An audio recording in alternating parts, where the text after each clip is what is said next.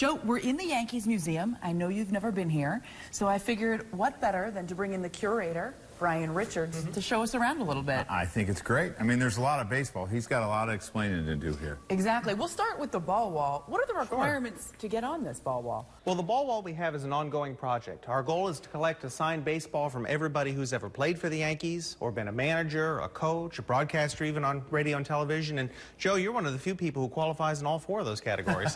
So does he take up like a whole row? Broadcaster, really player, manager? He's deserving of that, I So think. how many balls are here right now? We have 870 right now. It's a work in progress. We're still collecting. So, and what are you going to do when you run out of space?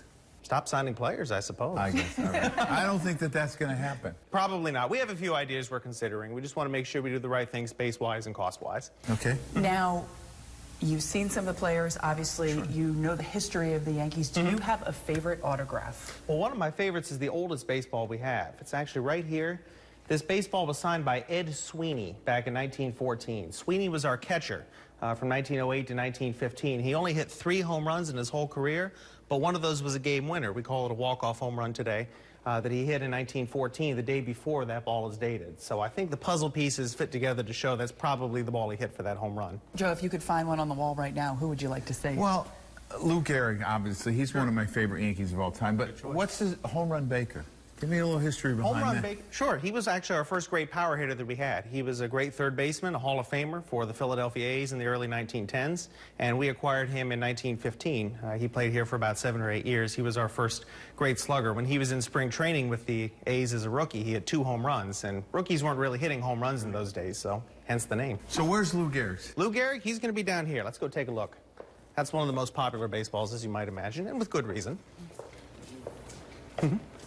Oh, there you are, Joe. There I am, yeah. Are you okay with the real estate? Oh, I think it's great. The other thing is my ball hasn't faded that much. That means I'm not that old, so that's a good thing. That's right. There you go. That's right. Lou Gehrig is right there. Wow. With beautiful handwriting. Yeah, that's a beautiful. Right next to Mr. Steinbrenner's baseball. It's kind of neat, too. awesome. You can read it. So, I mean, Right.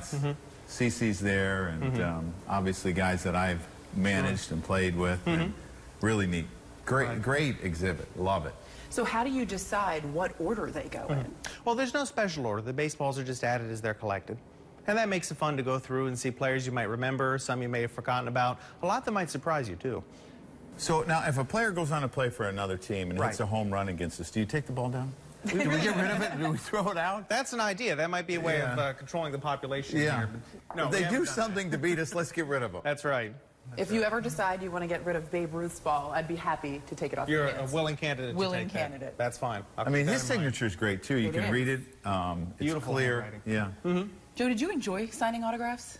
Yeah, and you know what? I enjoy collecting them. You know, I've collected Hall of Famer baseballs and baseball players from modern guys that I've played with, you know, guys that have joined the 500 club, the 600 club, that sort of thing. I think it's a great memory for me, and I keep them locked up and put away.